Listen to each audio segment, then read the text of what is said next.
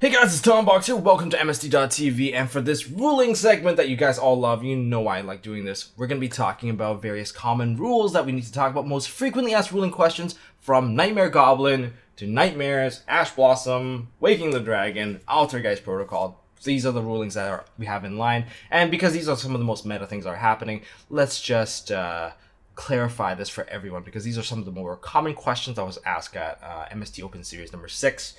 And I even have to ask online to confirm various rules.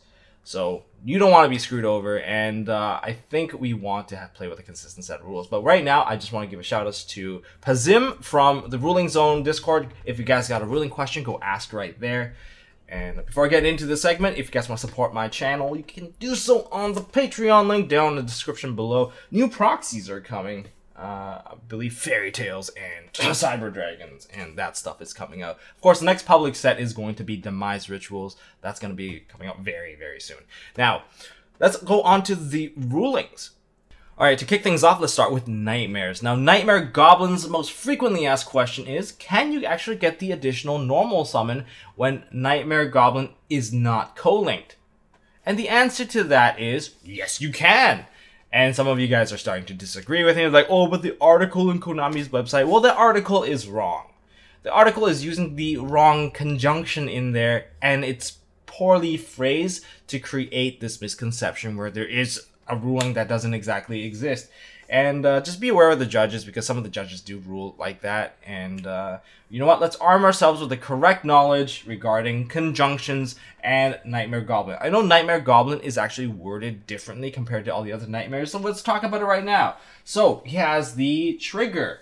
If this card is Link Summon, there's your trigger. There's the activation. You can discard one card. A cost. There's your entire condition and cost right there. So you ditch your card. If this card was co-linked when this effect was activated, you can draw one card. So this is part of the effect. That's effect A part of the effect. Also, conjunction. This conjunction is actually pretty fun, and I'll also elaborate on that so that we're not confused. During your main phase this turn, you can normal summon one monster from your hand to your zone this card points to, in addition to your normal summon or set. And you can only use this effect once per turn, and neither player can target your co-linked monster with the card effects. Okay, that's just a breeze through. Okay, so regarding the also conjunction doesn't require the first part to happen. And note that it is completely separated. So when I break it down in a bit, so let's look into also from the Konami article states, do A and also do B. In terms of the timeline, it is considered a simultaneous effect. They happen both at the exact same time. And neither is required for either. So if you don't do the first part, you can still get the second part. So that seems self-explanatory enough. But a lot of people are confused because they're like, oh, but the co-link part is part of the effect. Well, the thing is, the summon trigger, or the trigger for the effect, is with this card is Link Summon. So part A's effect is the co-link part, and then the second part B's effect, is during your main phase, you're going to get yourself an additional normal summon. That's it. They're not combined together. Also doesn't mean like, also apply the other part from the first effect. No, that's not the case. So if you do perform a Goblin summon and you ditch a card, you'll gain that additional normal summon to the arrow it points to.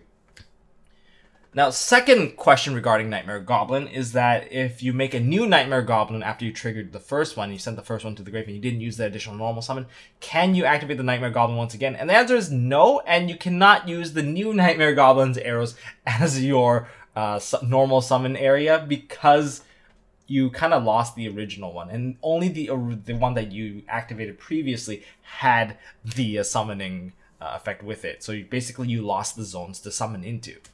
Yeah, does that make sense? So the next most frequently asked questions regarding Nightmares in general is whether or not you can use Ash Blossom Joy Spring to negate their trigger effect for the one where they discard a card, and if they're co-linked, they get to draw one. Seems self-explanatory, doesn't it? But it's not. The answer to the question is actually you can use Ash Blossom Joy Spring only if they are co-linked, and if the monster is not co-linked and they use their discard effect, you cannot use Ash Blossom Joy Spring, even though it is technically part of the card text, and I'm going to give you the details of why. So your argument might be, oh, well, Wavering Eyes and Shaddoll Fusions, they both get their effects negated by Ash Blossom regardless if their conditions are met for the searching or the sending. True. However, their stuff can change depending on the resolution. If during the resolution things change and the conditions are shifted, it will still work in your favor.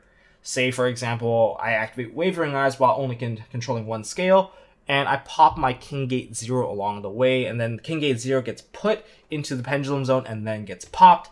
I will get my search regardless. Therefore, Ash Blossom can still negate within that same chain regardless. And same with Shaddoll Fusion. If you play Shaddoll Fusion and I decide to go, I'm going to summon a card from my extra deck because haha, it's going to be hilarious, emergency synchro, urgent tuning or whatever, and I put in a card during your shenanigans of Shaddoll Fusion, guess what? During the resolution, you get to go into your deck instead of using your hand. So yeah, there's that. So in other words, that's why those cards can get hit regardless if they meet their condition or not, because it happened on resolution. Whereas the Knightmare cards, they are predetermined thanks to their card text, and even Inferno Tiara has a similar thing where you cannot Ash Blossom a Tiara, the Inferno Tiara, when, well, it activates its effect if it's fused with less than 5 materials. So let me just read the card text here of the condition for the draw. If this card was co-linked when this effect is activated, you can draw 1 card.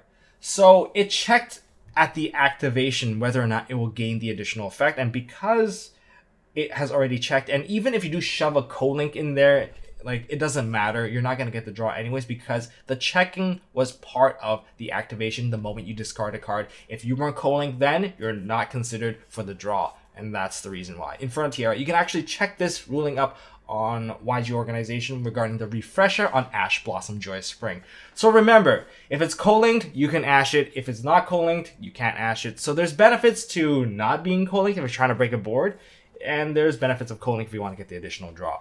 Ruling number 2, regarding Trickstar Light Stage and Waking the Dragon. So if your opponent uses Light Stage against your Waking the Dragon, can you send it to the graveyard and activate it? And the answer is, yes you can.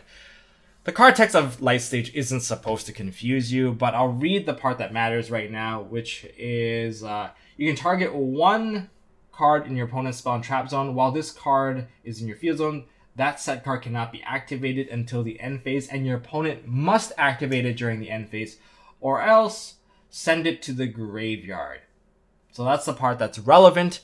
And so if he targets your Waking the Dragon, the question is, can you forcefully activate Waking the Dragon while it is on the field and activate it face up? The answer is no. There is no condition for you to activate the card. The only card text trigger is the graveyard trigger. And since you can't activate a graveyard trigger on the field, it's kind of like if you hit a Mirror Force, can you activate that Mirror Force? No, you cannot, because the trigger was not met. It is just sent to the graveyard. It does not flip face up or anything. You just send it straight there. And because of it, Waking the Dragon will activate. And some of the other arguments that has risen up from this is, well, it's your opponent sending it to the graveyard. I'm not doing anything. It's your Trickstar Light Stage that's sending it to the graveyard. It's through your effect that it is sent to the graveyard. Because Waking the Dragon says that your opponent must send this card when it's set to from the field to the graveyard to get the trigger to activate. Yeah, can they actually send it to the graveyard without your Light Stage? No. So it's through the effect of Light Stage that they're sending it to the graveyard. And it doesn't say that your opponent chooses to send it to the graveyard. It's right here. Or else send it to the graveyard. It's Light Stage sending it to the graveyard. So Waking the Dragon will trigger. And speaking of Waking the Dragon, if you do pop off multiple Waking Dragons, you can chain them in sequence, and of course you can actually summon multiple monsters out of the extra deck. The preference, of course, is Ultimate Falcon, but how do you make a really nasty board if your opponent Black Roses you while you have 3 of these cards? Well, what you can do is you can go into a Link monster as Chain Link 3. That opens up additional zones for you to summon. Say you go into Mrs. Radiant. Then you can put out that Ultimate Falcon as Chain Link 2. And then you can go Last Warrior of Another Planet as Chain Link 1. And then Last Warrior will trigger, popping the Mrs. Radiant, putting her back into the putting her back into the extra deck, and now your opponent can't summon Kaijus to kill your Ultimate Falcon, stuff like that. Yes, that's all legal, that's all fine.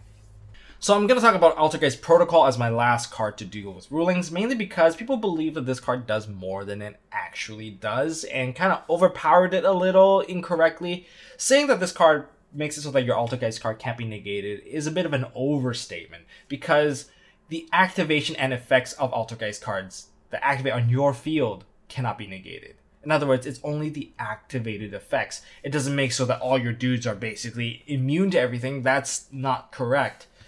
But let me just go into detail. So if you're under skill drain and you have a Meluseek cannot attack directly. That's something you guys called out on, and I'm going to point it out in this video.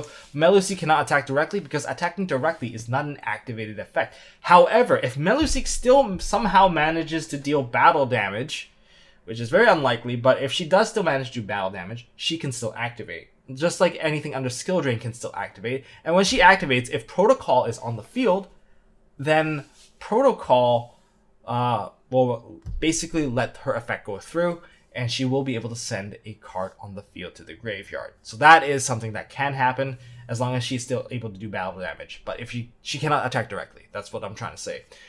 As for every other monster on the Altergeist side, most of them have activated effects, so they're basically unaffected by skill drain while Protocol's on the field, which is a fair assumption.